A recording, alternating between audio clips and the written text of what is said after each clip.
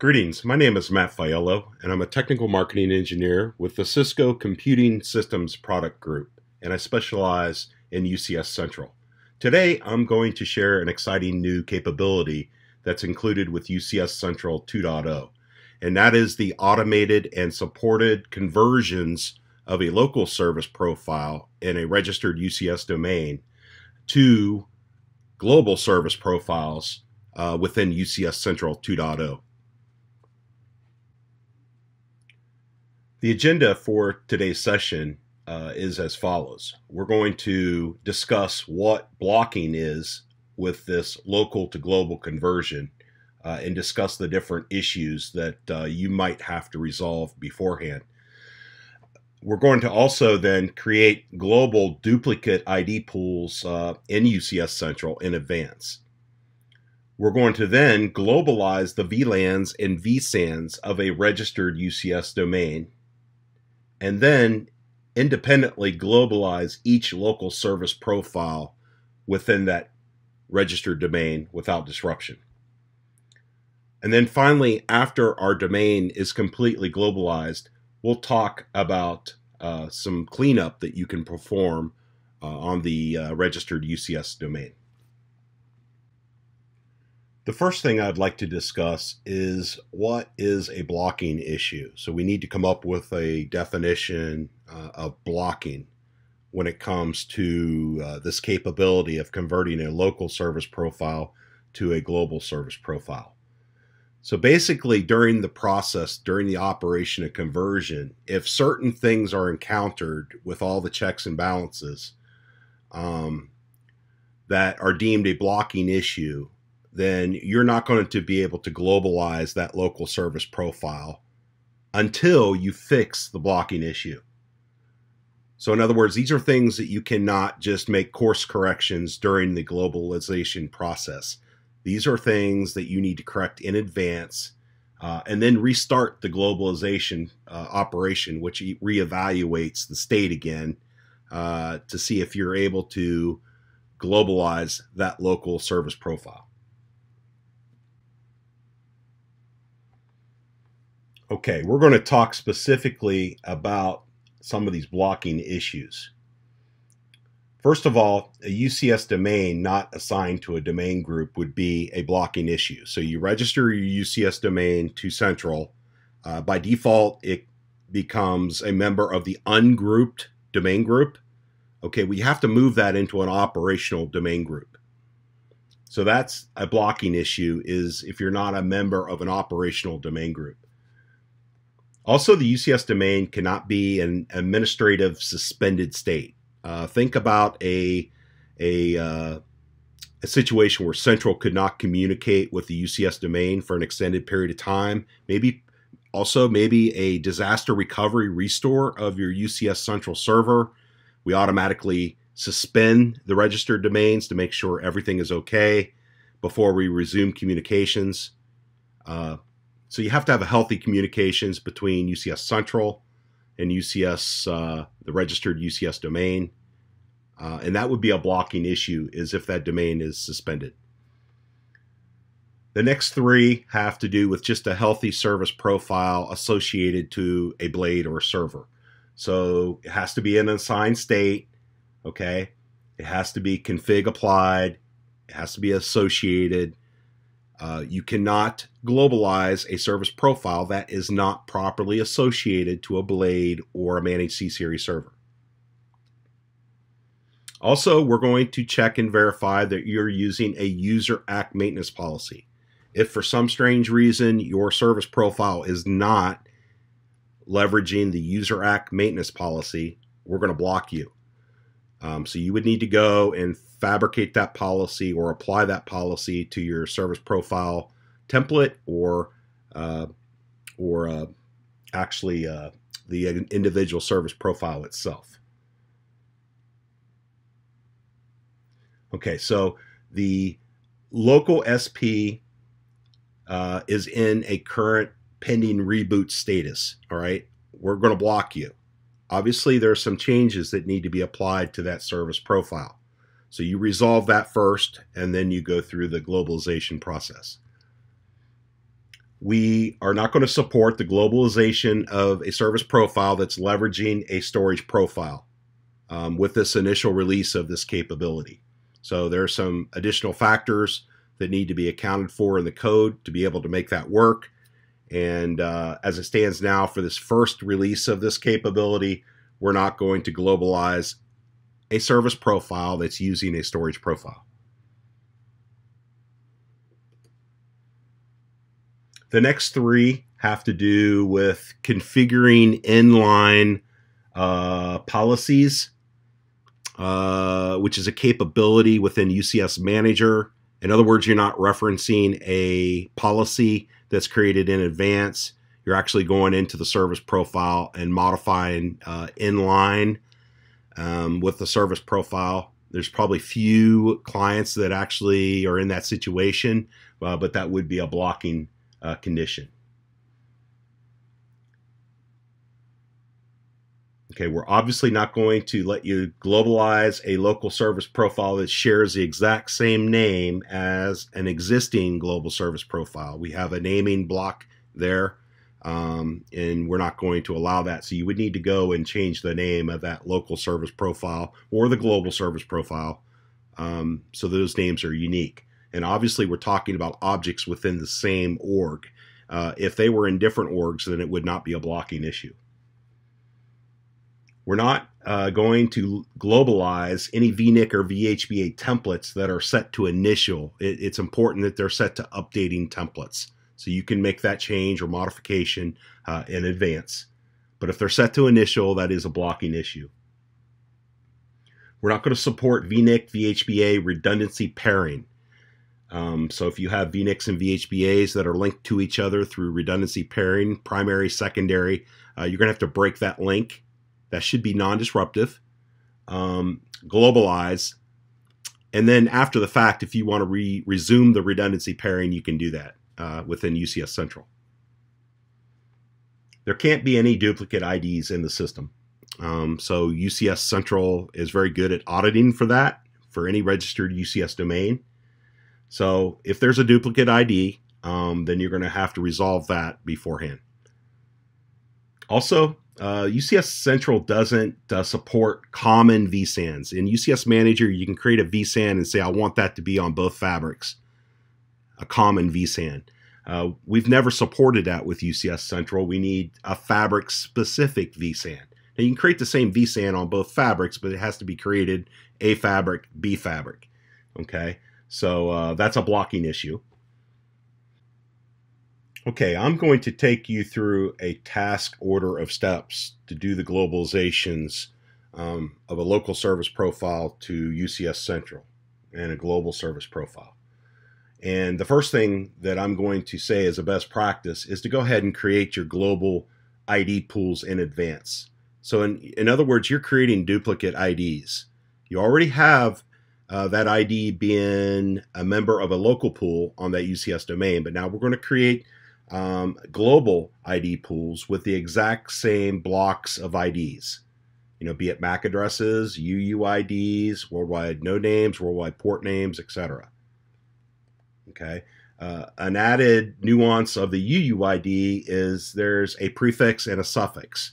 So we're not going to create a brand new prefix in the global UUID pool. We're actually going to go to that UCS domain, and we're going to copy that prefix within the local UUID pool, and then we're going to use it to build the global UUID pool.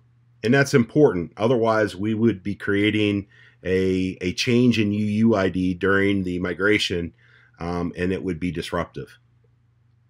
You're going to get a user ACK.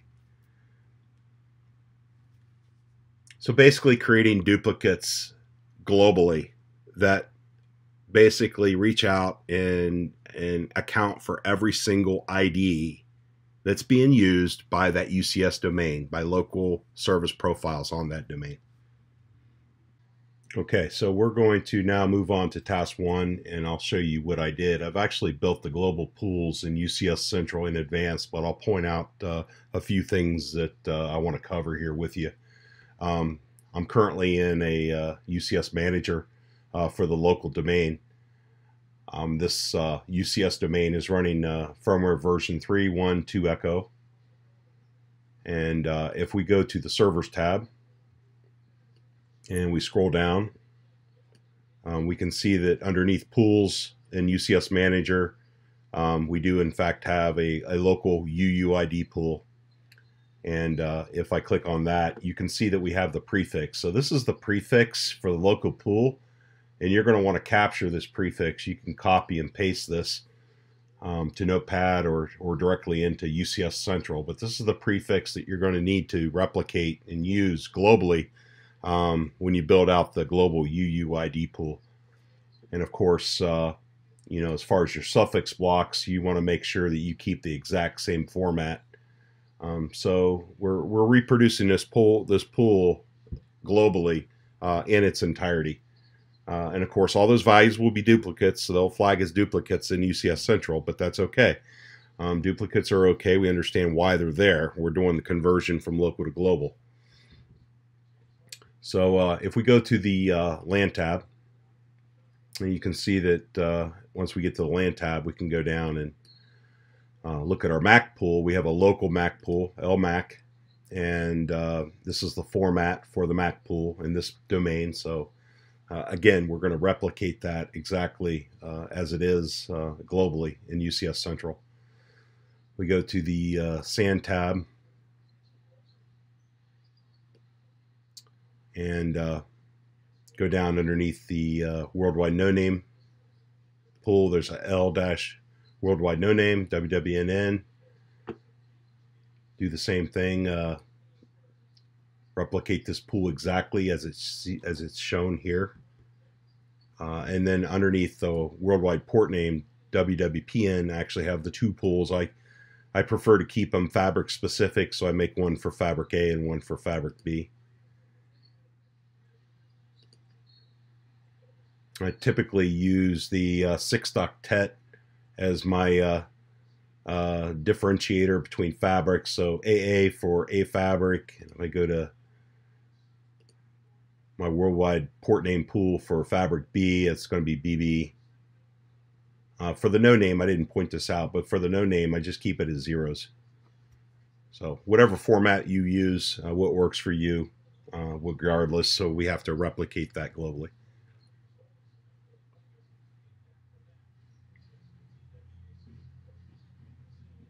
So let's shift over to UCS Central now.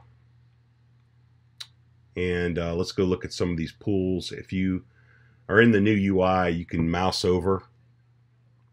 We're going to a vertical menu that is very much in line with what UCS Manager is using. And as you can see, we have a category here for identifiers, so you can actually go down to your different pools here. We can look at our global UUID pool. And of course, this is where that prefix has to line up. So 1111 Echo 7 coincides with UCS Manager.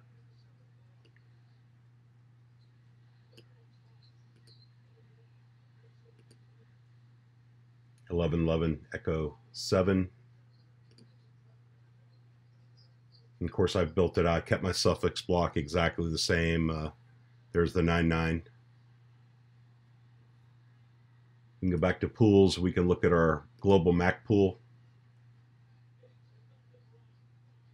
And we've kept the same format here as well. Very important that you keep the org structure exactly the same. So whatever org your pools are locally in the domain, you want to make sure that you're creating the exact same global counterpart pools in the same org structure.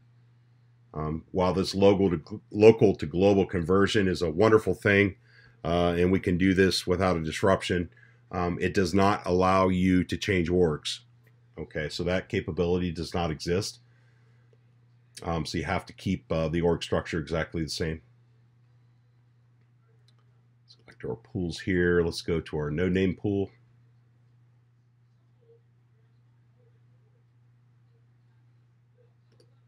We can go to our port name pool for fabric A.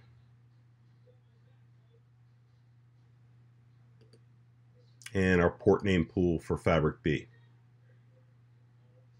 Okay, so you can see that we've completely um, replicated, reproduced the exact same pools globally, of course with a name change. So that's why I used L-UUID for the local. I used G-UUID for the global counterpart. Okay, so this is definitely something that I deem to be a best practice. You want to create these pools in advance. Of course, you can do it at any time. You don't have to wait for a maintenance window to do this. In fact, I would recommend you do it well in advance. Make sure they're done accurately and correctly, and they'll be waiting for you then to do your conversions. Another reason I like to create the pools with the actual blocks in advance is it gives you room to grow as well. So in effect, you could actually create just the pool with a hollow, with no blocks, basically a hollow pool, an empty pool, and we would migrate the actual IDs to the global pool. But then you end up with a global pool with X number of values of IDs in there. I think it's just better to go ahead and put full blocks, if you would, into the pool. Make sure those global pools encompass all values that would be used locally, and then if there's leftover IDs, then you have that to build out for future workloads, future global service profiles.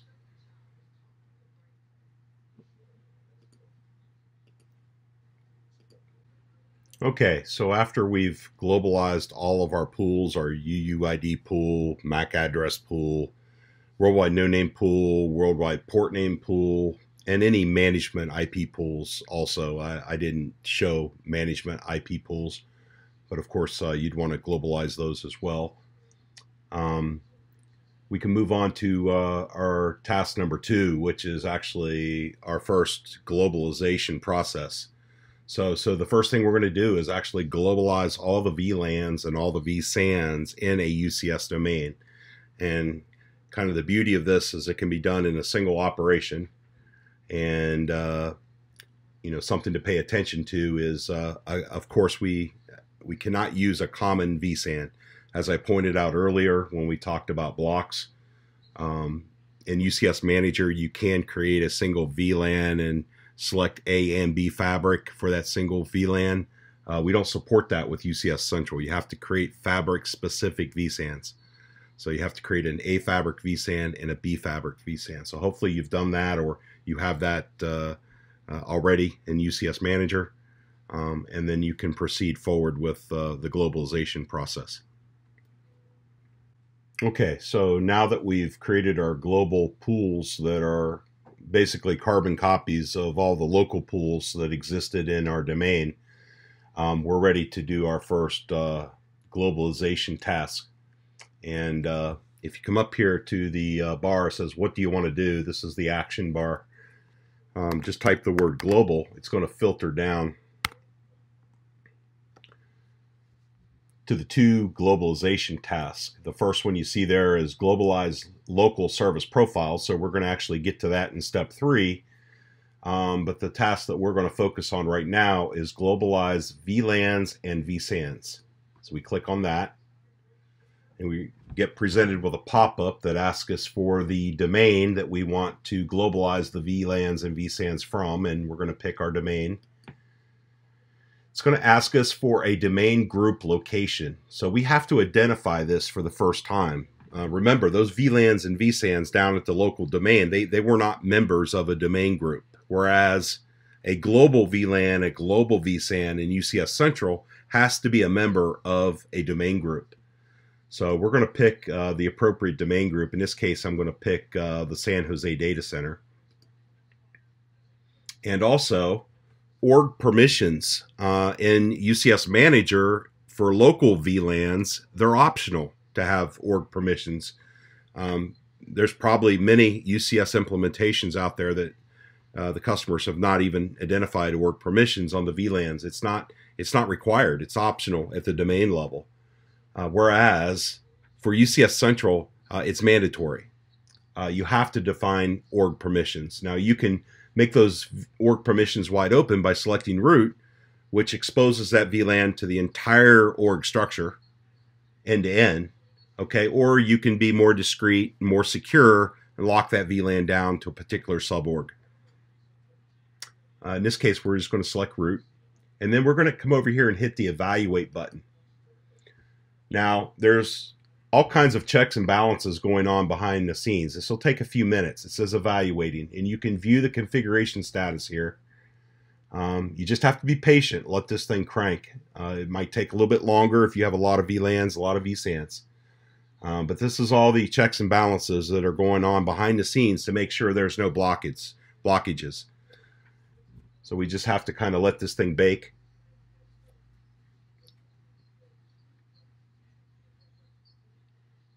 And I'm not going to shorten the video. I'm just going to let it take the full duration here. Okay, so it didn't take too long. We click close, and we're presented with all zeros, and it's all green. Okay, so basically we don't have any blockages. We are free to start globalizing these VLANs and vSANs. And as we scroll down, we see that all of our local VLANs were evaluated with no conflict. If there was a conflict, perhaps a naming conflict, you could actually come in and edit the resolution, change the name, make those small course corrections, and then continue on with the globalization. So something like a conflict would not be a block. A block is something outside of this mechanism that you would have to take care of in advance. Like a common vSAN is a block. You know, it's not fabric specific. So here's our VLANs. If we go to the vSANs tab, excuse me, not the VLANs, but within the vSANs tab, we can see that we have no conflicts for our 4 vSANs. Now, policies, the reason this is here is you might have a multicast policy, or you might have a LAN or SAN connectivity policy. I'm not using that in this particular domain, but if you had a LAN or SAN connectivity policy, they would actually show up here under policies, and of course you could globalize those.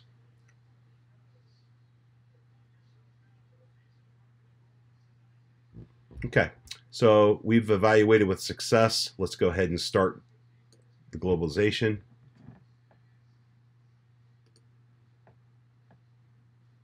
If you want to see more details, you can come up under the bell-shaped icon, go to configuration status.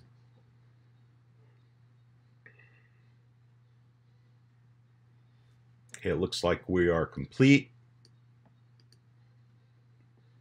You get this nice green bar that paints itself when the operation is successful and has completed.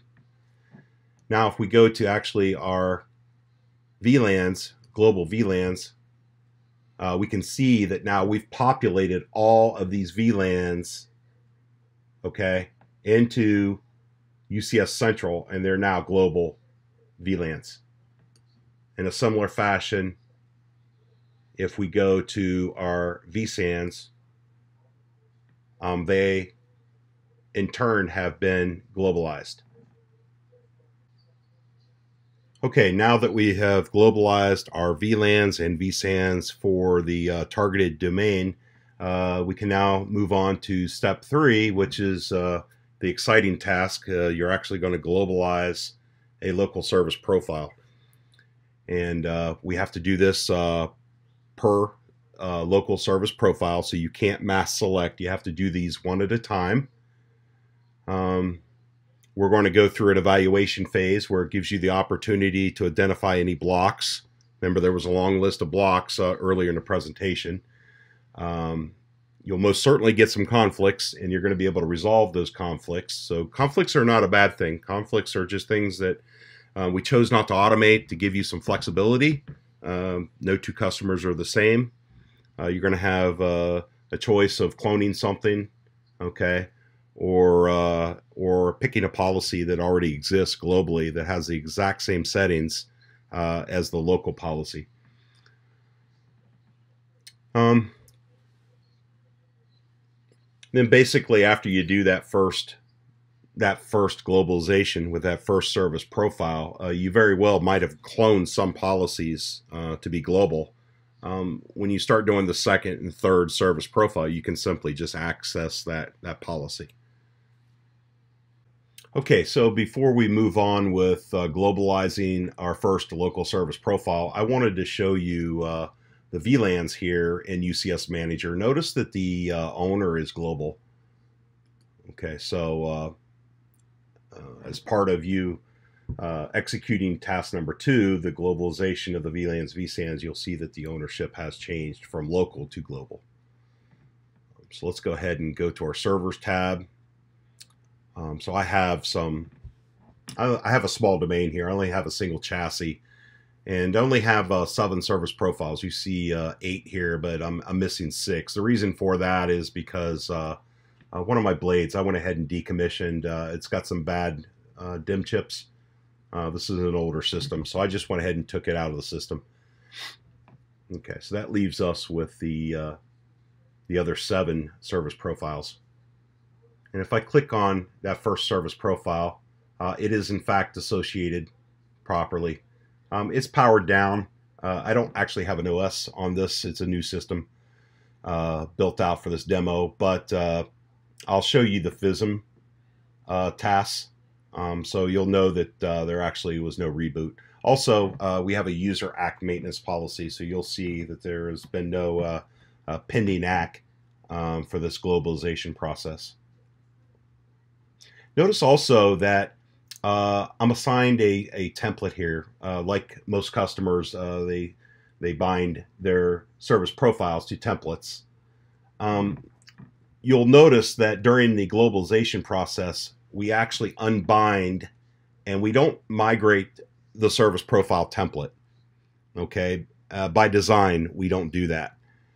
And the way that we get a global service profile template is once you've migrated your service profiles from local to global, you can simply take one of those service profiles, create a global service profile template from the global service profile, and then simply bind to it.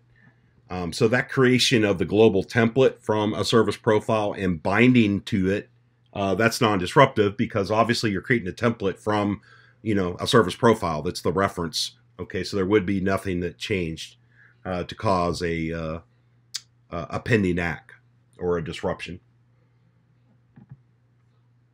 Okay, so here's our first local service profile. We're going to go back to UCS Central, and we're going to go back up here and type global. And this time we're going to globalize a local service profile. Okay, so definitely read the warnings here. We absolutely recommend that you still use a maintenance window to do this. You're going to select your domain. And then once you select your domain, you're going to get presented with a list of service profiles. And of course, if you have larger domains, you can search. But again, these service profiles are only the only service profiles that are associated to Blade. So if you have some service profiles that are just freestanding, they're not associated to a Blade or a managed C-Series server, you're not going to actually see those in a list. If you want to globalize those, you're going to have to associate those to a Blade or managed C-Series server. So we're going to pick our first one here, and we're going to say evaluate. And again, this might take a few minutes. We're going to view the configuration status here.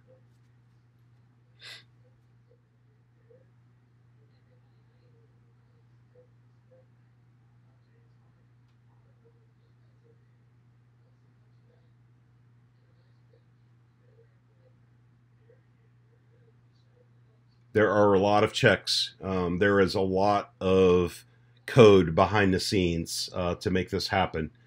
So you just have to be patient. While it does take a little bit of time, while you are going to have to click through and resolve some conflicts, what do you gain? Well, you gain the ability to have an automated and supported way of migration without disruption in many cases, in most cases, without disruption. Okay, so we have 100% complete on that. We can go ahead and click close. Not uncommon to have the conflicts that would need to be resolved. The beautiful thing about this is it's very straightforward in how it's laid out. We've categorized everything, and I'll walk you through it.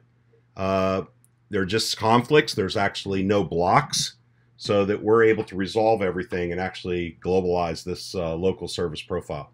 So you'll notice 3 different categories here. You have pool conflicts, policy conflicts. Now these are simple policies, and a simple policy is something that's maybe like a bias policy or a firmware policy or a boot policy.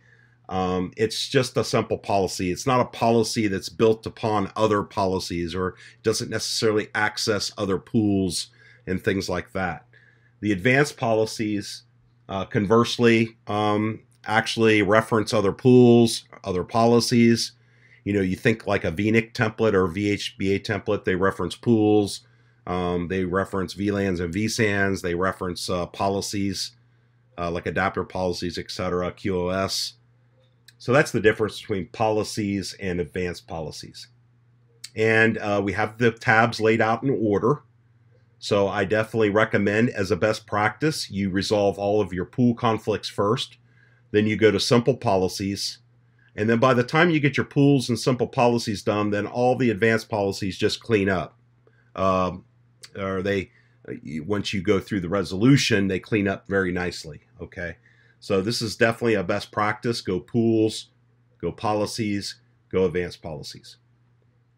So let's go through and start matching things up here. So we have a local MAC pool here, and it's wanting us to change the resolution. Well, we have a global MAC pool out there that we've already built that has the exact same values. So resolve conflict. Notice when I resolve the conflict, it gets put to the bottom of the list. It's no longer red, it's green, no conflict. We're good to go. Just do the same thing for our worldwide port name pool for B fabric. Make sure you grab the right one. It will not resolve if you grab the opposite fabric. So it will alert you. And we got a resolution here. Just keep going.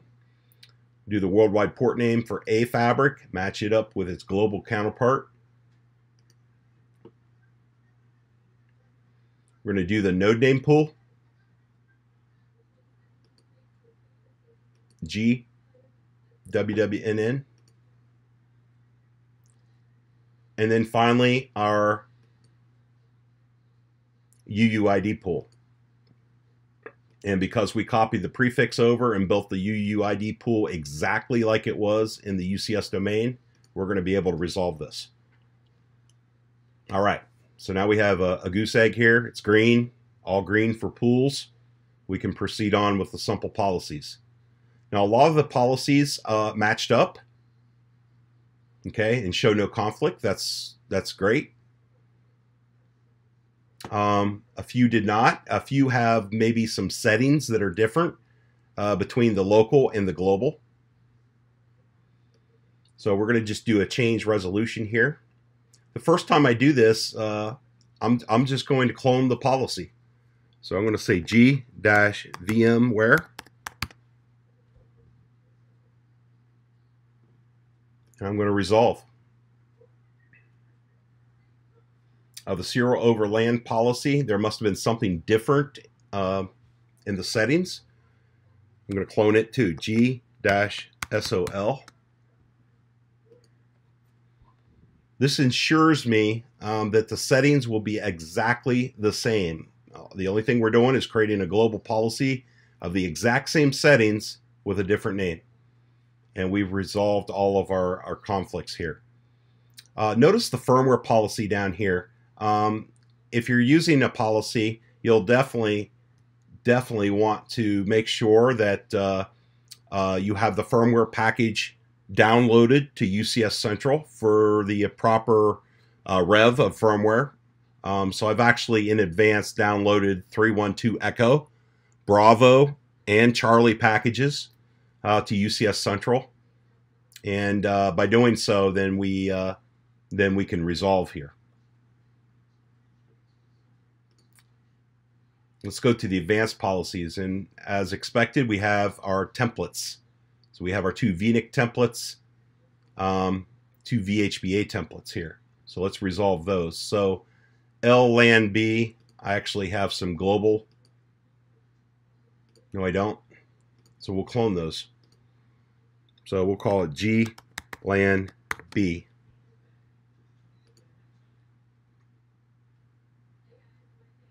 It resolved because we did a clone. LLAN A becomes GLAN A.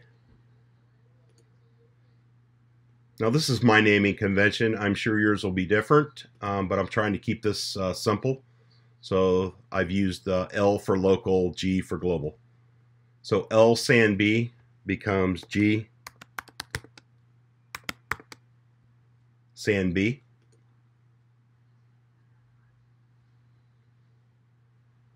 And then LSAN A becomes G SAN A.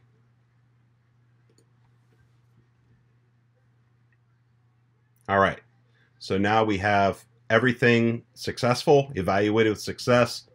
We have no conflicts in pools, policies, or advanced policies. We can actually click the Start Globalization. And before we actually acknowledge that, I want to come over here. Make sure you understand and see that that service profile is in fact local ownership. There's our local service profile, LG Demo 1. Click yes. We can actually look at the configuration status here.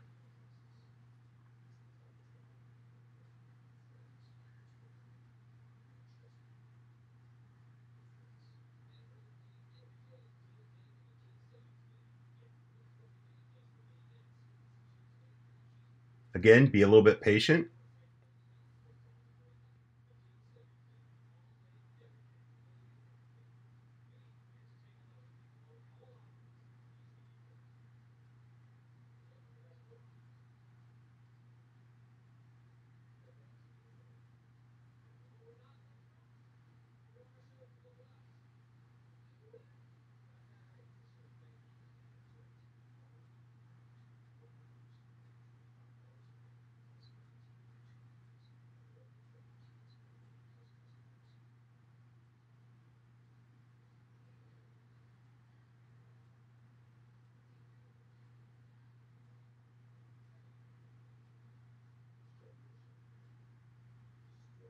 Okay, so it looks like we've completed here.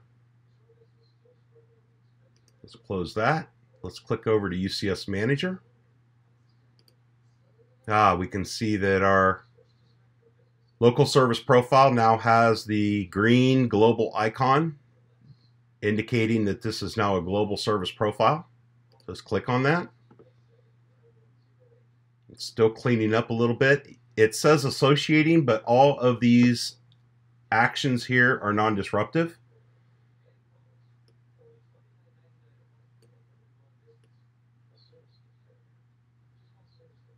So we're going to let this complete and clean up, but actually there's nothing here that's disruptive.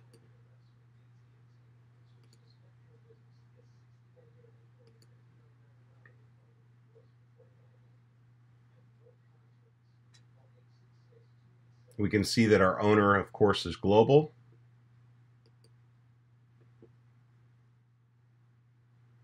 Have a lot of skip steps in the FISM.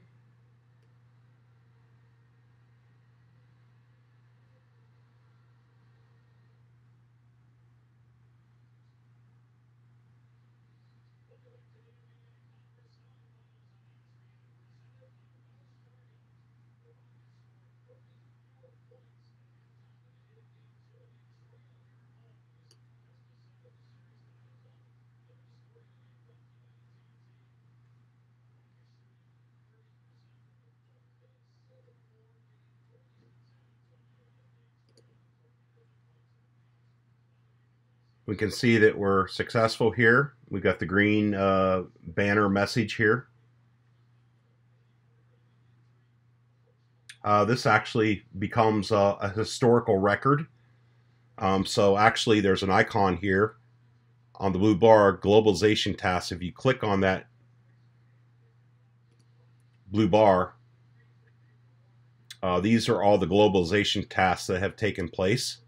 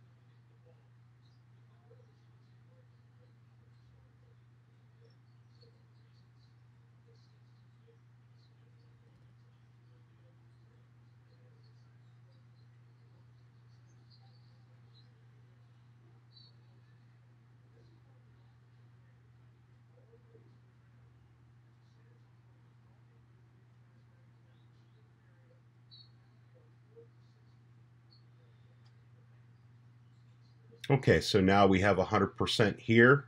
And again, despite all the FISM steps, this was a non-disruptive operation. And we are globalized with our first service profile.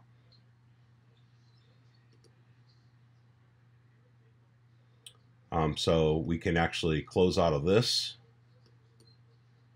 and we can move on to our second service profile.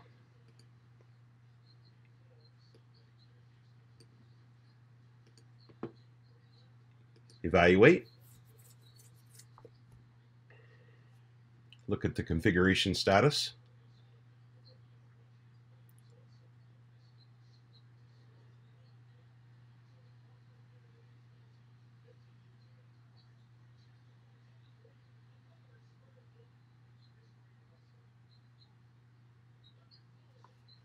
Okay, that's complete. We get our same conflicts. So I'm going to click through this at a little faster pace this time.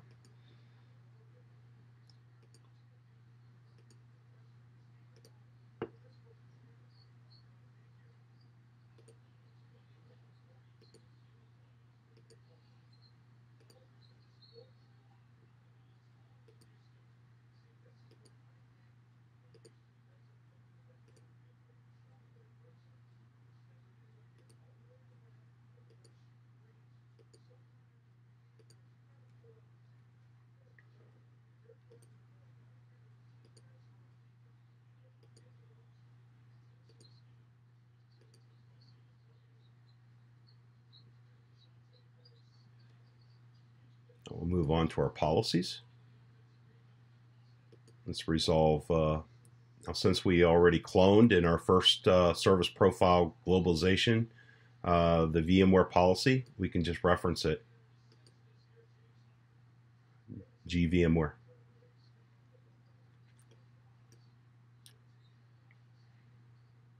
And for our serial over LAN policy, we'll do the same. We're going to reference the existing policy we already globalized.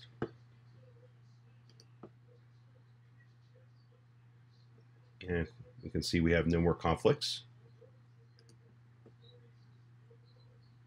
Let's resolve our templates. We already cloned them in the first globalization process, so now we'll just go ahead and reference them.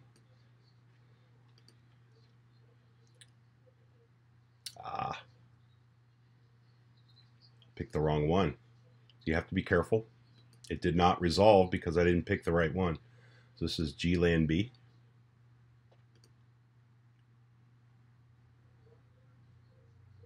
This should be GLAN A.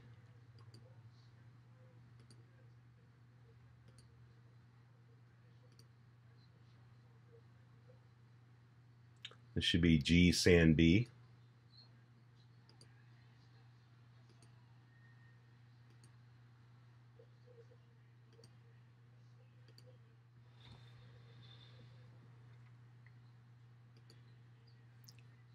This should be GSAN A.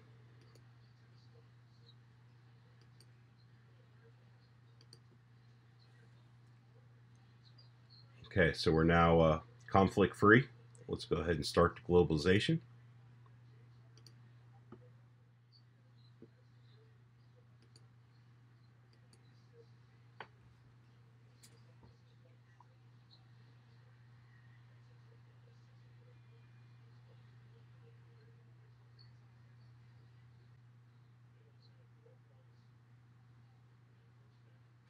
Okay, so we have 100% completion.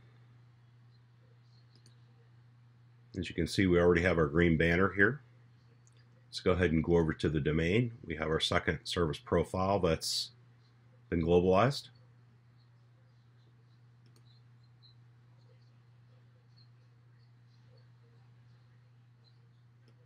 And we had a lot of skip steps here. Okay, so I spared you a lot of wasted time on the video. I actually worked ahead, and I've globalized all the 7 service profiles. So you can see that number 8 here was globalized with success. If we go over to UCS Manager, you can see all my service profiles have been globalized. And you'll notice, if you recall back, I said earlier that these local service profiles were bound to an updating template. And during the globalization process, we actually unbind and then migrate the service profile or change the ownership to global in effect. We don't actually globalize the template. So as you can see, for these service profiles that are now global, they do not have a template. There was no template created and pushed down. So one thing we can do is we can actually go back to our service profiles, and let's pick our first service profile. And we can see that there's no template here. We can actually create a service profile template from the service profile. And that's what we're going to do. So we're going to create a template from the profile, give it a name. We'll stay consistent here.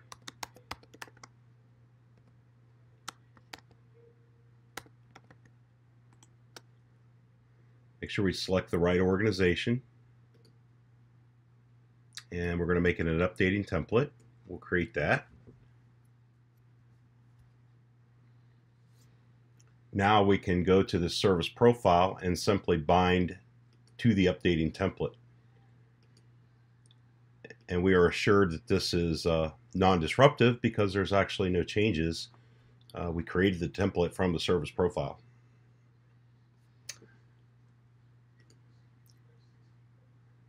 And then notice when we go back to UCS Manager, we actually see that that template did in fact populate and get pushed down.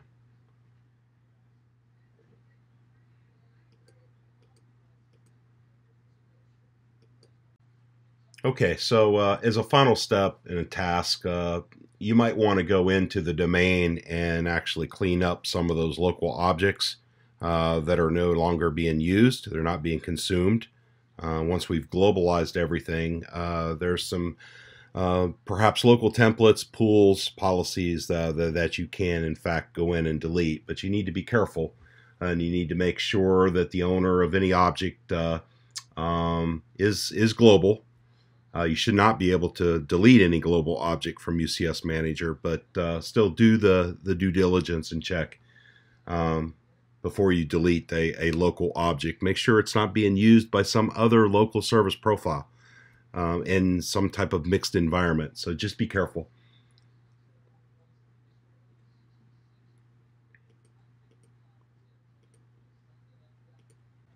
Okay, so back inside UCS Manager, once we've globalized all the service profiles, an example of something that you could delete is that local template. Remember, we did not migrate it. We actually unbound from the template during the globalization process. And then on the UCS Central side, we actually created a global service profile template from one of the global service profiles. So things that you want to be careful of before you delete is actually come in here and do things like show policy usage.